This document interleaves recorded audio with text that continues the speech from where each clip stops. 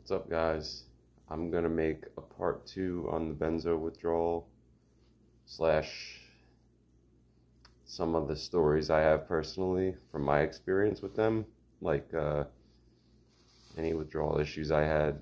I'll tell you guys the stories because I've told you it's happened, but not the stories. So I'm gonna have that and then some more uplifting tips and some of my dark sarcasm and dark humor. So some people might not want to watch it, some people might. It doesn't bother me at all regardless, but one of my viewers just wanted me to do more stories, and I've got a lot of them, so my skin looks clear.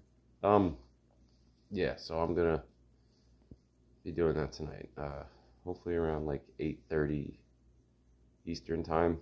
So talk to you guys soon.